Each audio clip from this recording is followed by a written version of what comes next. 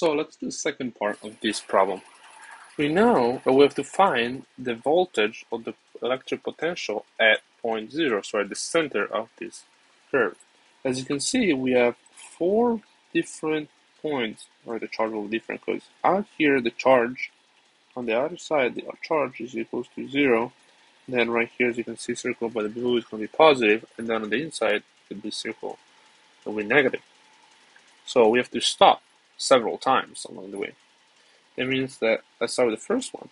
As you can see, I already wrote the formula of the voltage, but we have to break it in different parts. So it's called V1 is equals to negative the integral of E, which will be 1 over 4 pi epsilon naught Q to the charge.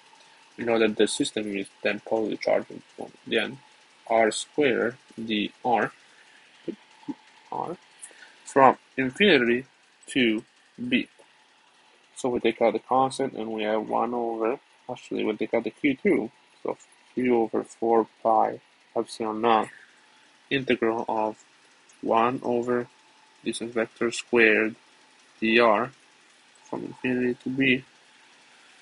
So we have the integral of this, which means, let's rewrite the constant, 4 pi epsilon naught, then will be minus 1 over r from B to infinity to B. So we can take out the negative, and it's going to be positive, then Q over 4 pi epsilon naught. And then when we plug in the infinity, we get 0, so the only answer that we have is 1 over B. And that's the first one. The second one will be negative electric field of in terms of dr. And now let's look at the figure we have again. Now inside the A and B, let me color it so it's easier to see. We actually do not have any charge. So our electric field is actually equals to 0. Right here. So electric field is equals to 0. At point 3 again instead, we have the same formula, and we actually do have some electric field, because the charges are on the outer rings. That means that the charge, of course, will be Q again. So let's rewrite it pretty much like we wrote it here, but let's change the boundaries, because now it won't be negative infinity and B, but it will be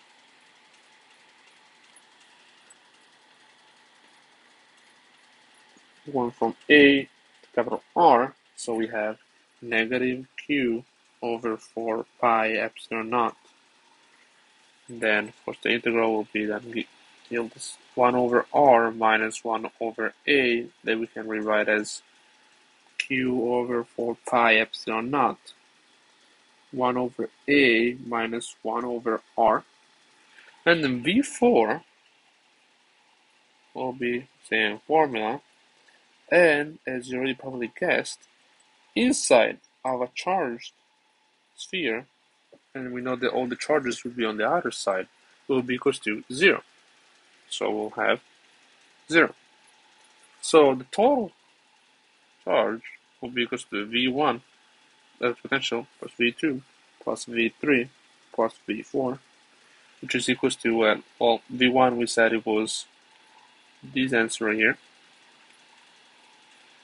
Copy and paste it. Plus V2 is equals to 0, plus V3 we said is equals to this answer right here, plus V4 is equal to 0 again. So our final answer, let's collect Q over 4 pi epsilon naught. Then we have times 1 over B plus 1 over A minus 1 over R. And that is our final answer.